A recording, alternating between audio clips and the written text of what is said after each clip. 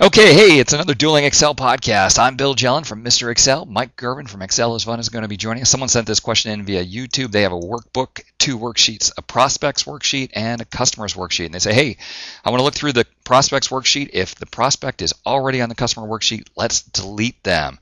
Okay, well, I'm going to do that using match, but first I want to do view, new window, and then arrange all. That allows me to see 2 different windows of the same spreadsheet. On the left-hand side, here are the prospects. On the right-hand side, check this out. I can click and see the customers. Now I can see both worksheets side by side. Isn't that cool? And then I'm going to create a brand new column called there, as in, is it there? We could use VLOOKUP. I'm going to use match, equal match. Say, go find this customer in this list over here on the other sheet. Check that out. Isn't that cool? You can just point to it using the mouse, press F4 to lock that down, and then comma 0. That's like using comma false in the VLOOKUP. False is really a 0. In the match, they put a 0 there because there's the possibility of doing less than or greater than in match. That's a topic for another day.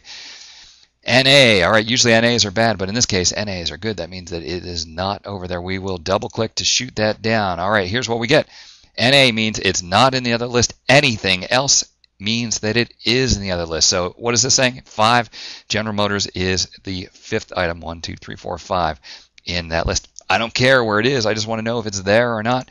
And so we can come back here to data, click A to Z, and then delete those records. Bam, they'd be gone. So that's how I would do it. Now, of course, the downside with mine, and I'm not sure that Mike's going to have any better solution for this, is if there's a misspelling, if it says General Motors over here and GM over there, it's never going to find that. We're going to have to look at a fuzzy match formula. That's definitely a story for another day. All right, Mike, let's see what you can do. Thanks, Mr. Excel. Hey, fuzzy match? Wow, that gets pretty complicated. But no worries. You go search for fuzzy match at the Mr. Excel message boards. There's lots of great solutions.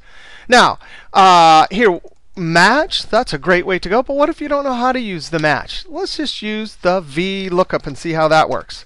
VLOOKUP, we need our lookup value. Hey, we're going to say, hey, AIG, comma, and then I'm going to say, where is the table array? Well, instead of a table, we'll just give it a column. Just like that. Hit my F4 key to lock it. And then we have our comma to get to the column index. And instead of 2, 3, 4 like we usually use, we'll just use 1. 1. So we're looking up through the actual lookup column and returning the item from that column. Now, really, that doesn't make sense usually, except for in this case, we're only interested in the NA, so it works just fine. False, because we're looking up a word, so instead of false, I'm going to put a 0. Control Enter. Double click and send it down. Now, in 2007, when you want to sort, you can right-click Sort, and I'll say A to Z. And sure enough, all of the NAs mean they are not over here. These are the ones we want to keep. These are the ones we want to do whatever with.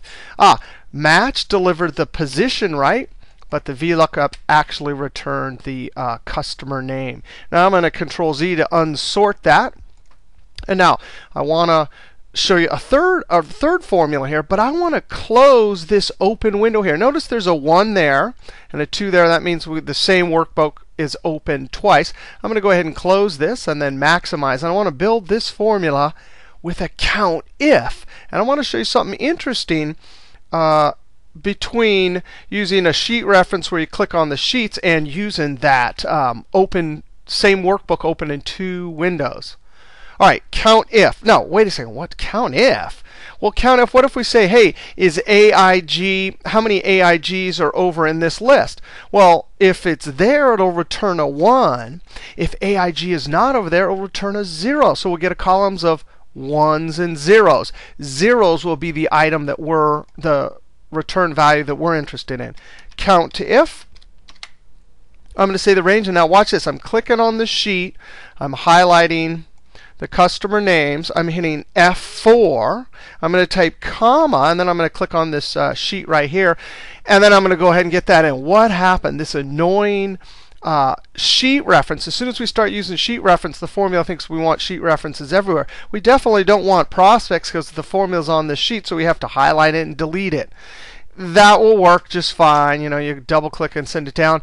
But let's just delete that and open the same workbook in a new window and watch the difference when we create a formula with COUNTIF. Arrange all. We want vertical. Click OK. So, and then I click over here. Boop. And I'm actually going to scoot this out of the way. And actually, once you open the two windows, you actually don't need to use that arrange. You can just use the restore and maximize buttons and put them wherever you want. So there we have it. I'm going to say equals COUNTIF. The range, I'm doing the same thing as I did before. F4, comma. But watch this. When I click right there, you got to be kidding me. It didn't put it in? Awesome. Totally gets rid of, because we have the same workbook open in two windows, we don't get that annoying prospect explanation point sheet reference. Control Enter, double click and send it down. And zeros are the ones we're interested in. I want to shove the ones to the top, the NAs to the bottom. So I'm going to click in one cell and right click, sort, and I'm going to do largest to smallest. So there we have it. COUNTIF delivered the zeros. VLOOKUP delivered an NA. Match delivered an NA. These are the ones we are interested in. All right, I'll throw it back to Mr. Excel. All right, there you have it. I want to thank everyone for stopping by. I'll see you next time for another Dueling Excel podcast from Mr. Excel, and Excel is fun.